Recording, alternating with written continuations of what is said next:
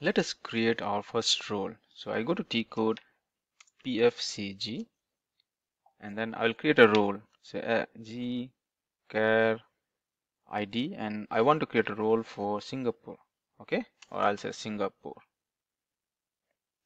I'll say SQ SP. Let's say Singapore, and then hit the create single role. So this is the button I want to click.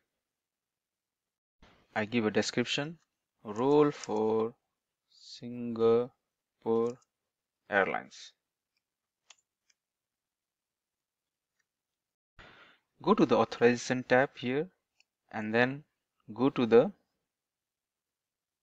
I need to save the role, and then go to this change authorization data. Click OK to this information, and then you have two options, apply template and do not select template. So I will choose do not select templates. In this authorization screen, choose on manually inject authorizations. I click here, and now I need to give the authorization object. So you need to look for the authorization object which we created earlier. It was GFLICNTRY. Now click the green arrow, and now you can expand the manually injected authorization object, and now you need to choose the activity code. So activity code is always 1. That is, I think I clicked on the second one.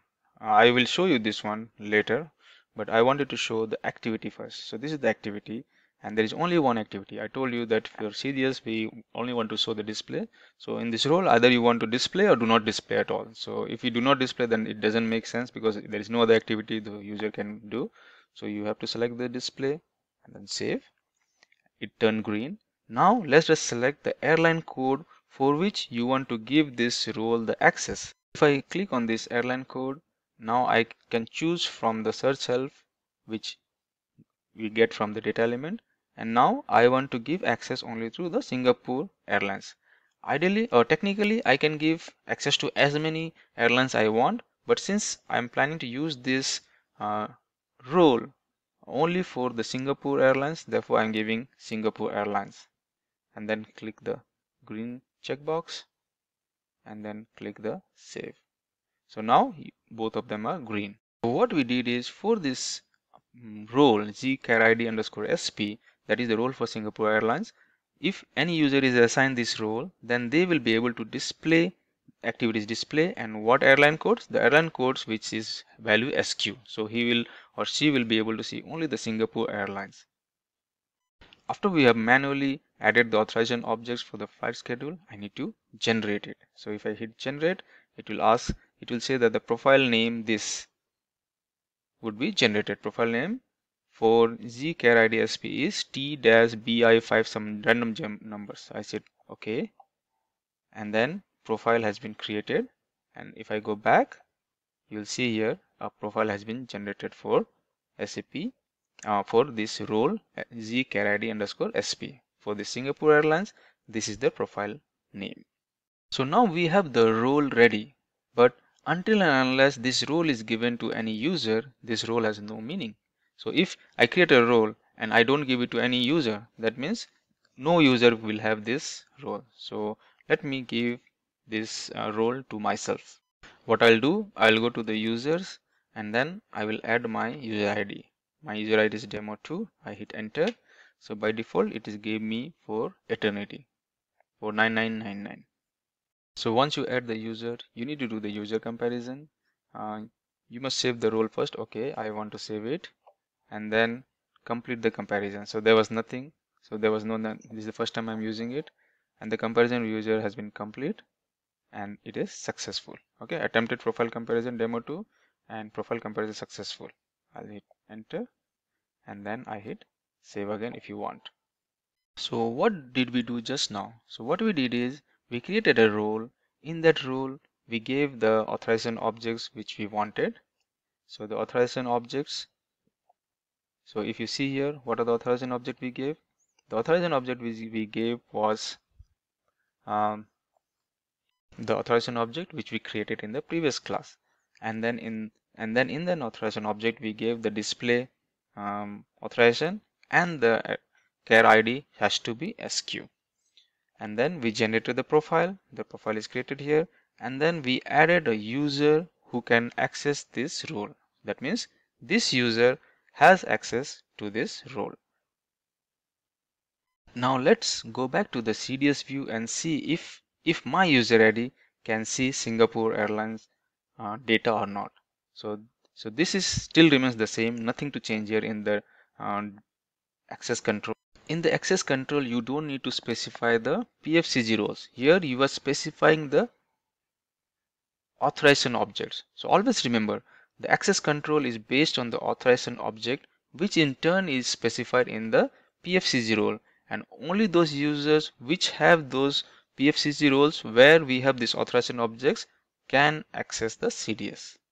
So the last time we tried to execute the CDS, it did not give us any output. Now we'll try one more time because my user has that role. So let's see if I can execute it. So I'm coming here and I hit F8 and look.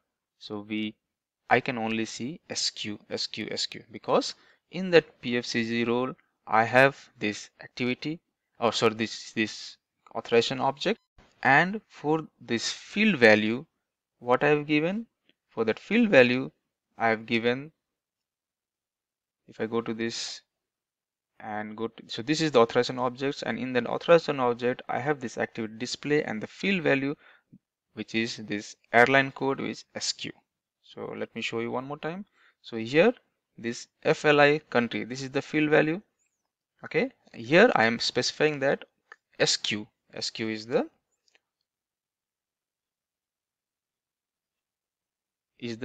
airline code for Singapore Airlines.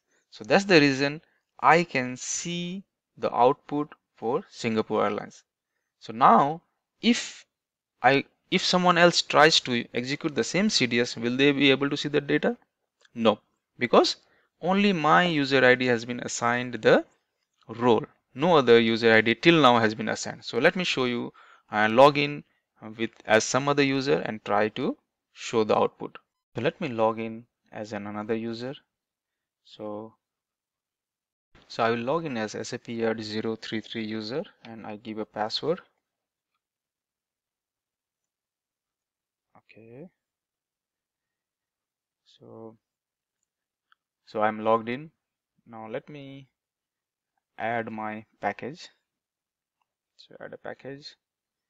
So GSY. I think I am in this package. So let me go here. Core data services. Okay, this looks like my CDS. Alright, this is the CDS which we created, and now I try to click F8. Look here. So I do not have access. Since the user SAP-033 was not given any role till now, so they do not have access to view the data. But the demo2 user, so this user, the demo2 user still has an access. If I click it as demo2 user, so if I go here and see here, it says active NW7 500 demo2. Okay, so if I am demo2 user, if I click F8, I can see data. But if you look here, it is SAP-033. If you see the highlighted one, it says SAP-033. If I execute it, I should see no data. So this is how the roles play an important role in the access control. If you want to give access to this SAP-033 user the same role as demo2, then what you need to do? You need to go to that PFCG. So I'm in this PFCG. I need to add that user in this authorization, in this PFCG role. So look here, the PFCG role is this. I go to change mode. Then I go to the authorization tab. So I have this profile already created. So I go to the users and then I will add the user whom we want to give the access. So in this case, it is SAP-033 and hit enter. So he will also or she will also get the access. I click save. Now I come back to my ADT. Since I have given this user SAP-033 the same role to view only the Singapore Airlines uh, data. Now if I hit F8, now see the magic.